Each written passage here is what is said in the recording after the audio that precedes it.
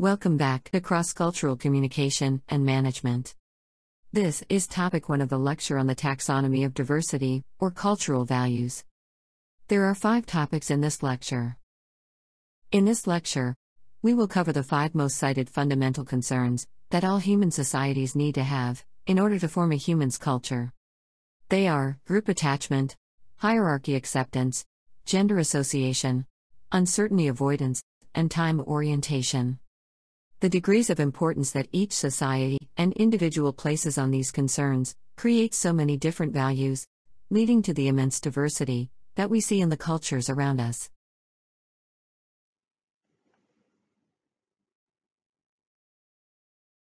Let's start with a recap of what we have learned so far.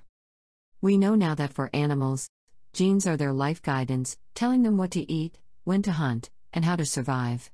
For humans, culture is our life guidance. A culture tells us what to eat, when to say yes, when to say no, and how to get things done. That's why cultural competence means the ability to adapt to and create a culture. The reason for this transition is that culture is faster, richer, and more dynamic than genes. Culture interacts with 4 drivers, leading to an incredible diversity around us. Culture changes according to different geographical environments. Culture changes with the support of genes to pass on the most useful values for our survival. Culture changes because the brain has some flexibility to let us change our own values and also the cultures around us. And finally, culture changes if we collectively change our behaviors.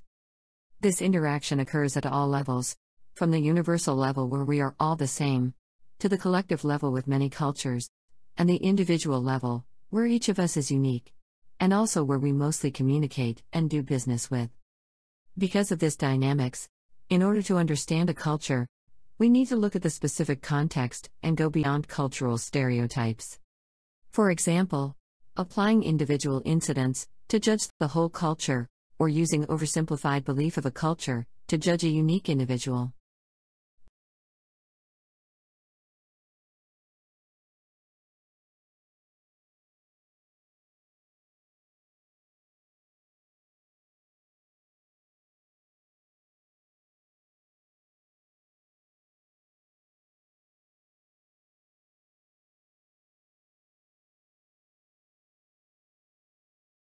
We can compare culture with a tree. The trunk represents fundamental concerns, such as religion, language, or hierarchy. They are building blocks of culture that all societies need. The branches represent values. We identify a value by asking, how important is this concern? High, low, or moderate? The canopy represents outward expressions, with specific objects, symbols, and behaviors. Part of the outward expression is nonverbal communication. We use time, space, and body language to communicate, to judge, and create our identities. We may rely on these nonverbal cues at high or low level. So in this tree of culture, let's start with one example. At the trunk of the tree, respect is a fundamental concern that all human cultures need to have. At the branches, each society, individual, or specific context may place the importance of respect on a low, moderate, or high level. Then at the canopy, outward expressions mean we can have many specific ways to show respect, such as bowing or not arguing with those we respect. So that's for respect. If I ask you to list other fundamental concerns that are necessary to make a culture, you probably will list things such as loyalty, hierarchy, conformity, risk-taking, bravery, and so many more. However, this can be a never-ending list. Surely there must be a framework to categorize this list and make it short enough to comprehend. Many theorists have tried to do exactly that. And here are the most 5 common fundamental concerns in the literature of the field. They are group attachment, hierarchy acceptance, gender association, uncertainty avoidance, and time orientation. So let's start with our first fundamental concern, a cultural element called group attachment. Group attachment is defined as the extent to which one gives her or his in-group priority over oneself. At the universal level, every human being has evolved to love and attach to her or his in-group at the baseline level. Our ancestors spent many thousands of years on the savannah, where they live in small groups that support each other. The importance of in-groups is so fundamental that the brain has evolved to decide who is in-group and out-group extremely quickly. Here is a slide that we have repeated a few times, because it is so important. The brain, when seeing in-group people, activates quite differently from seeing out-group. This discrimination process is automatic, built in for survival. In our modern era, in-group does not always mean trust, and out-group people may be friends. We don't live on the savannah anymore, but the brain still works in the same, old, savannah way. To this day, our brain still automatically categorizes people into in-group or out-group, based on signals such as skin color, gender, language, or even clothes. It takes only 1/10 of a second for the brain to make trust decision. And so the bottom line is, every one of us has a bias of attaching more to our own in-groups. At the collective level, we see a divergence. If the triangle represents group, and the red dot represents an individual, then above the baseline level, some cultures promote strong and some cultures promote weak group attachment. There are other terms for these. Strong group attachment is called collectivism, and weak group attachment is called individualism. However, from the evolutionary point of view, individualism can be a bit misleading. Nobody can live individually and still survive. We need a collective, and learn a culture from that collective. Everyone, and every society has to be collectivistic. It is just more or less. We are the same in kind, but different in level. That's why for this course, I have formulated a new terminology: weak and strong group attachment.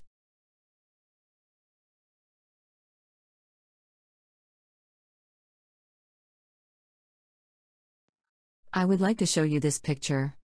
Let's have a little guess. In which culture is group-oriented behavior more likely to happen? In Mexico or Canada? In rural or urban area? Among religious or non-religious? Among poor or rich? Among farmers or bankers? And finally, among women or men? By answering these questions, we probably are using stereotypes based on our own experience. Which is fine in a way.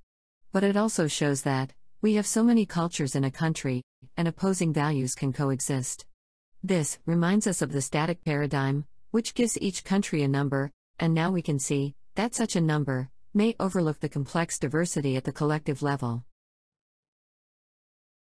At the individual level, I would like to ask if you have weak, moderate, or strong group attachment. You may pick an answer, but in fact, you should probably question me back. Which group are you talking about? This is because we have so many group cultures at the collective level, and our loyalty to them varies. In the Middle East, for example, many people are more loyal to their tribal groups, or their religion, than to their country. Also, group attachment can change as the context changes. Finally, I hope you remember this slide from one of our last lectures. In this experiment, one group read a text with plural pronouns, the other with singular pronouns.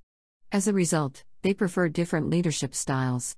It's incredible that a short text can so significantly change our mind and our decision. It indicates that the brain is capable of hosting opposing values. As some studies have suggested, we can even cultivate a multicultural mind that allows us to switch values spontaneously, depending on specific contexts. People who are internationally successful are more likely those who can develop this flexible mindset. I really can't strongly emphasize enough that each individual is unique and dynamic. And this is the level that we mostly communicate and do business with. We now move to the canopy of the tree, which is where this fundamental concern and different values express themselves. First, it has a lot to do with harmony and keeping face. You show strong or weak group attachment by the extent to which you express disagreement, debate, and criticize others, with or without making them lose face. You also show strong or weak group attachment when you choose to give compliment to a person individually or to the whole group. Similarly, the value of weak or strong expresses in the way you solve conflict. Do you want to clearly point out who is right and who is wrong? Or do you want to make peace and get everyone moving forward in harmony? Next, group attachment is about interdependence and trust. For example, strong or weak attachment could be how much you want to invest in a good working relationship. Will talking from time to time be enough, or does it have to be months, if not years of building trust and showing support? It could also mean how willing you are to sacrifice for your in-groups. Would you stay over time, working much harder, to cover for your team? Or would you prioritize your personal well-being? Similarly, this value expresses itself in what it takes for you to trust someone. Do you trust this counterpart because that person is competent, or because you know that person very well? I gave you this outward expression of strong group attachment behavior in one of the previous slides.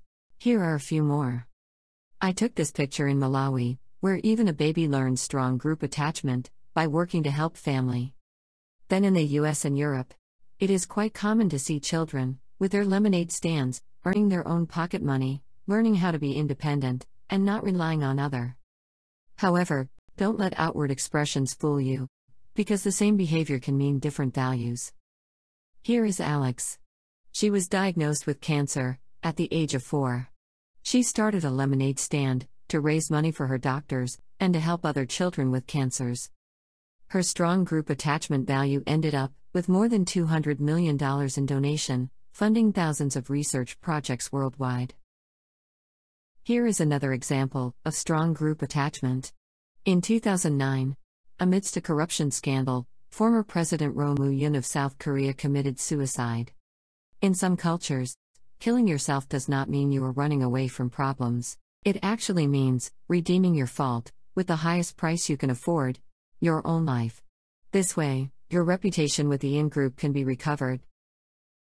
And of course, you can always find people in the same culture who hold somewhat opposite value and behavior. In 2014, the captain of a South Korean ferry abandoned his sinking ship, with more than 300 casualties. And then he was later found, well, drawing his money on the riverbank. Which you would probably agree with me, that is not so much of a strong group attachment. Finally, we may wonder why there is a diversity in weak and strong group attachment. Why some cultures tend to promote the benefit of the group more strongly than others. One theorist, Hofstede, addressed this question by using environment. According to his argument, hot climate contributes to collectivism, because tropical food is abundant, so the main enemy is other competing groups. Cold climate contributes individualism, because people learn to fend for themselves, without being too dependent on more powerful others. However, we can incorporate insight from evolutionary biology and seek for a more complete answer. Let's go back to this slide, from one of our previous lectures. Many thousands of years ago, our ancestors migrated to the equatorial regions of the world, where tropical climates usually means there was a high load of pathogens, bacteria and viruses that could cause dangerous diseases. In this kind of environment, following group rules, such as how to prepare food, and being sensitive to social cues to avoid danger, can lead to survival benefit. Because culture is our survival strategy, instead of relying on genetic evolution to win over pathogen, humans evolved a group-oriented culture to deal with this environmental challenge. Those who could fit well into this culture would survive, and have more children. Then, we also have genes, playing a crucial role. A number of studies suggest that the shorter version of the serotonin transporter gene is associated with higher level of social sensitivity, both positive and negative events. There is an interesting hypothesis that this genetic variation supports the evolution of group culture, because it makes people more sensitive to the social surrounding. People with this gene had some evolutionary advantages, and so, the gene became dominant in the population. In turn, its dominance then reinforced the cultural values of group orientation. So surprisingly, compared to Hofstede's argument, this theory has almost an opposite way to explain cultural difference. Some societies promote strong group attachment, not because they already have a rich nature resource, and what's left is dealing with other competing groups. Instead, strong group attachment evolved because their living environment is hostile and dangerous. On the left, you see a map of how this gene, associated with social sensitivity, is distributed around the world. And on the right, is the distribution of the group value. High level of this gene is associated with high level of collectivism or strong group attachment.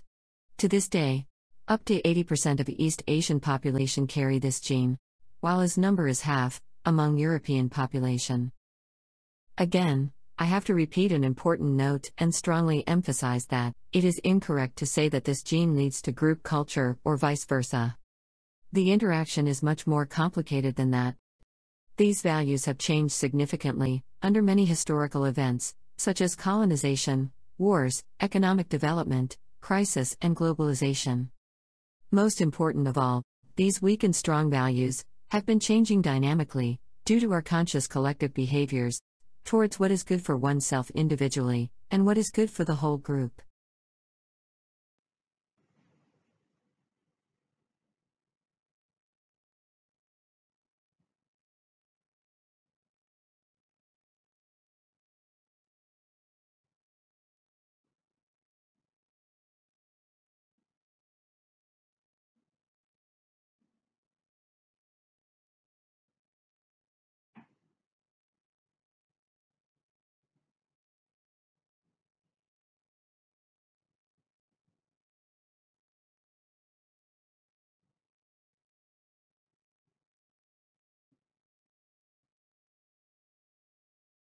To conclude, group attachment is the extent to which a person prioritizes her or his in-group above her or himself.